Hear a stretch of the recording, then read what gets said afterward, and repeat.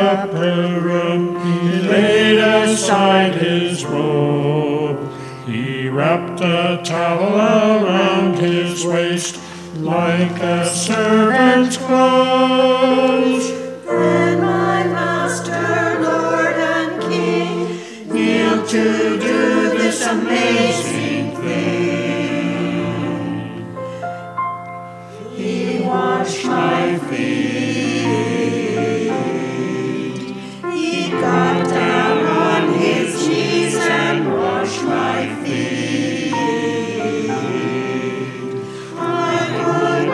Master, Lord and King, come to do this amazing thing.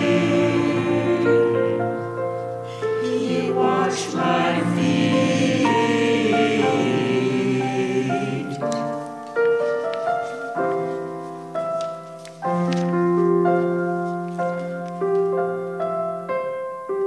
The Lord said, As I come to wash your feet, to make you pure and clean.